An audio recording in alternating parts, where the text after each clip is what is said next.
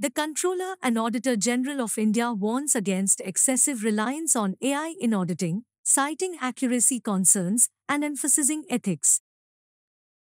The Delhi police arrested Prabir Purkayastha, founder and editor-in-chief of news portal NewsClick, and its human resources head Amit Chakraborty in an alleged terror case. The seasonally adjusted S&P Global India Manufacturing Purchasing Managers Index slid from 58.6 in August to 57.5 in September. The World Bank retained India's growth forecast at 6.3% for the year 2023 to 2024.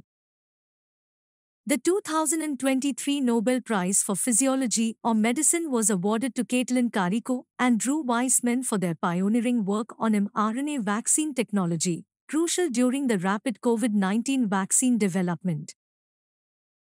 Nobel Prize in Physics awarded for research using ultra-fast light flashes to study electrons in atoms and molecules.